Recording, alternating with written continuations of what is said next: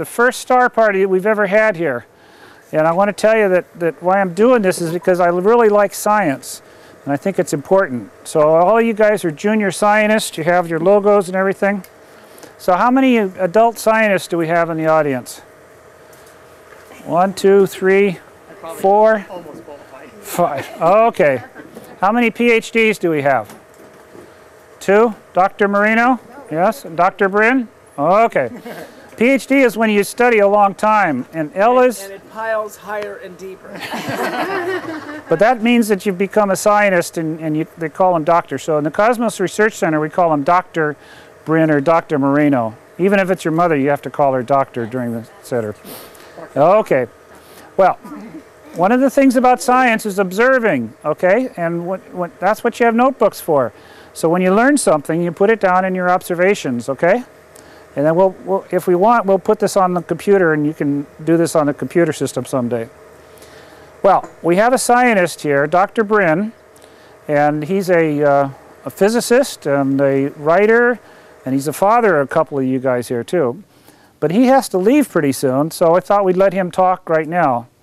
And one of the things he does is he studies outer space and whether there's life out in outer space. So I've asked him to talk about whether there's life in outer space. So he's one of the world's experts to talk about this. So, and if you want to read a book, he can give you some books to read too. So anyway, Dr. Brin, would you like to tell us about whether there's life in outer space? Herr Director, thank you. Herr Doctor, and all you future scientists. The oldest of your generation here, my son Ben, is going to be attending Cosmos, which is the name of a program at UCSD, living 1 month living on the UCSD campus, studying all sorts of sciences and things like that. And of course, his brother Taryn there is quite a young scientist himself. And as I've gotten the impression some of you are. You're quite a young scientist, and are you too? I enjoyed dinner conversation with you two guys. Now I think about life in outer space a lot. Sometimes I think about stories about life in outer space, aliens and things like that, because I write science fiction stories. I write science fiction novels. And so that's wearing one hat as a storyteller. I switch hats so fast to different things like science and then science fiction that you see I've lost all my hair. But the question of what is out there, what's the alien out there, has only been very, very popular in the last 100 years, because until 100 years ago, people who told stories about the alien, about the strange creatures and things like that, they would set those stories in other parts of the earth. Did everybody know? Bless you. Did everybody know all the parts of the earth 100 years ago? No. Well, 100 years ago, actually, they were pretty close. 100 years ago, there were a few jungles where there were a few places that people Europeans hadn't been yet. But 150 years ago, there were whole large parts that weren't on the maps. Yes. 100 years ago was Pluto here? Well, Pluto was discovered, and I met the man who discovered Pluto. His name was Clyde Tombaugh. And gosh, well, I was about Ben's age when I met him, and I thought he was old then. He only died a few years ago. He got a lot older. But yes, he worked for Percival Lowell. And Percival Lowell had the Lowell Observatory in Arizona. You've been there. Oh yeah? That's fabulous. I know you grad. And when Clyde Tombaugh discovered Pluto, he named it Pluto for several reasons. Planets are named after Roman gods, right? Mars was the god of war. Jupiter was the king of the gods. Saturn, yeah? I have a cool story about Jupiter. But isn't Jupiter, but you're not Jupiter, you're Mars. Yeah, but I know. Who's Jupiter?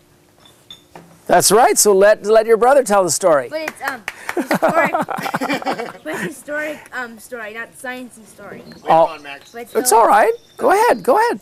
So the planet Jupiter is actually named after the Greek god Zeus.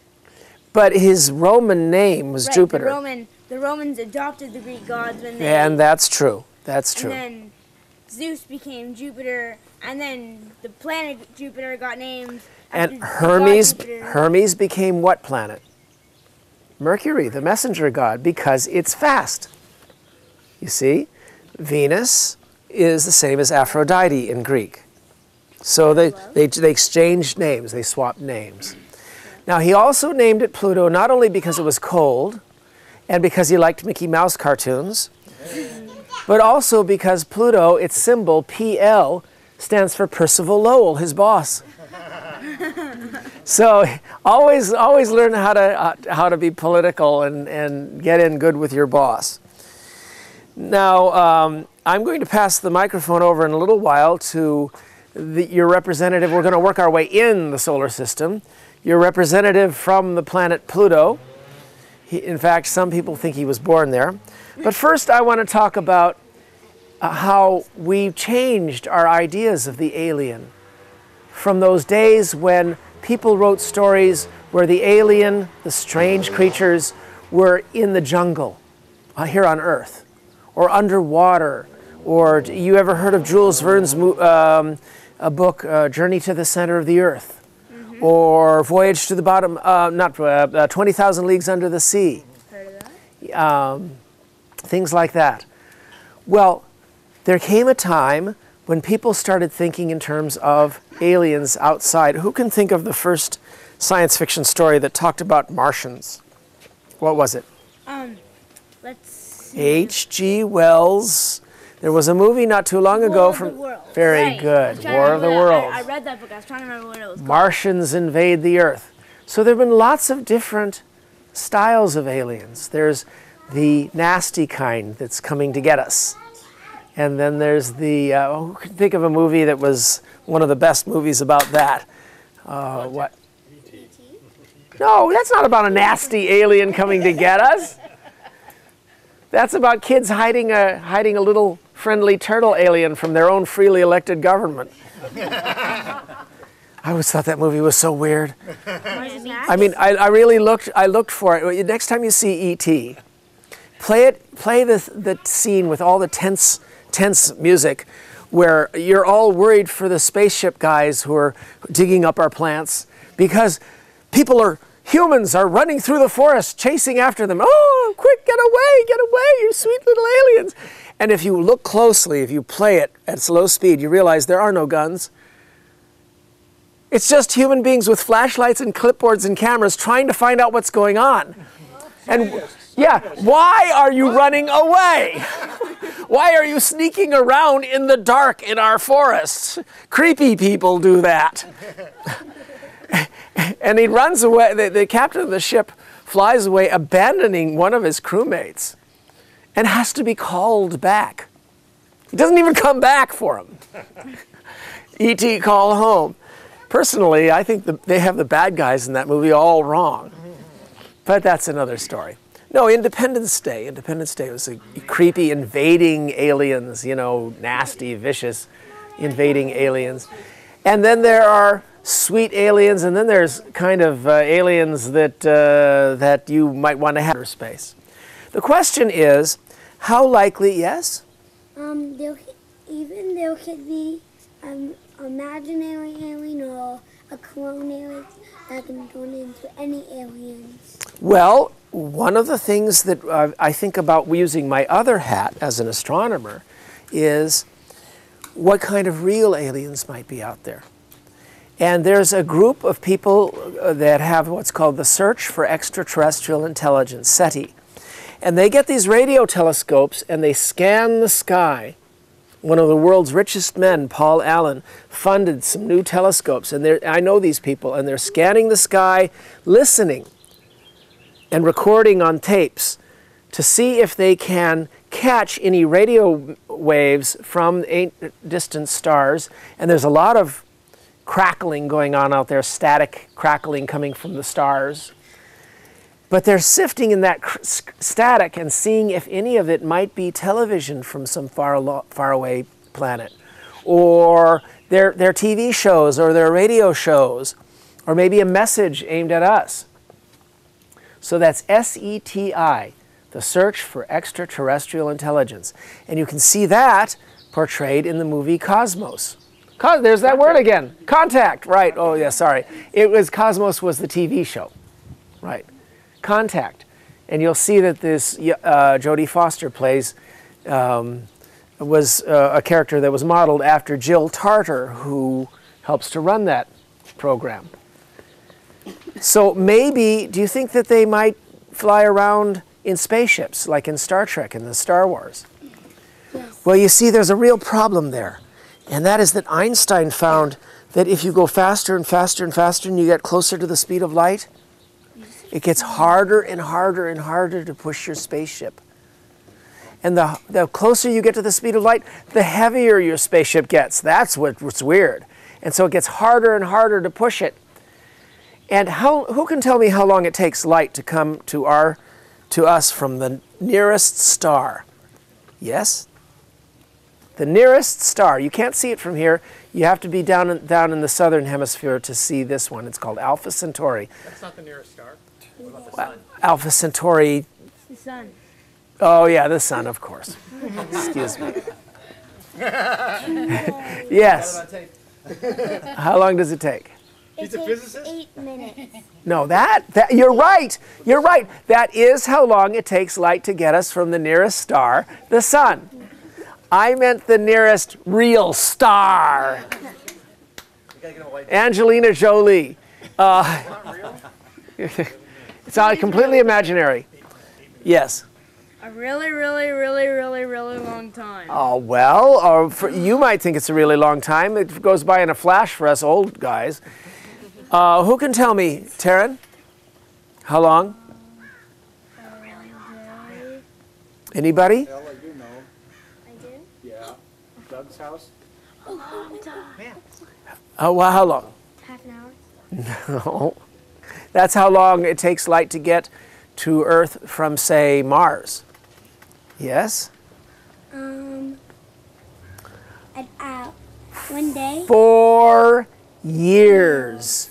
It takes 4 years for light to reach our home from the nearest star that's not the sun. 4 years. And that's the nearest one. How many stars are there out there? A lot. Like millions? Billions and billions just in this galaxy. Excuse me, I have to say that right. Billions and billions of stars in just our one galaxy. How many galaxies are there? Billions. Billions and billions. Oh, man. So there are billions of galaxies. Each one has billions of stars. And the star that's closest to ours, the light takes 4 years. How long does it take other stars' light to get to us? Well, the light from the Andromeda Galaxy takes 1 million years to get to us. And that's the closest galaxy. Other than our galaxy. Oh. You guys. What? No, we're in our galaxy, so it's not. So, can aliens fly around in spaceships just like in Star Trek and the Star Wars? Yes. Well, according to our knowledge of science, it's a lot harder than that. Because the closer you get to the speed of light, the harder it is to push your spaceship. So you can't travel faster than light. So it would take you at least 4 years just to go to the nearest star. That's not what they do in Star Trek. In Star Trek, you see them flicking by, stars going by, like that, right? In Star Trek, they make two places and they make them closer together. That's called warp drive, and that's the escape. Maybe we might find a way to cheat Einstein. And if that happens, if that's possible, then aliens might be able to come here, or, which I think is more likely, some of you will go and visit them. If we start the adventure again, because when we were kids, we were all excited about the adventure of going into space. It was the most exciting thing. Are you kidding? Who here is 7 years old? 8? 7 or 8? When I was your age, the Sputnik went up. Who can tell me what the Sputnik was? What? It was a Russian spacecraft.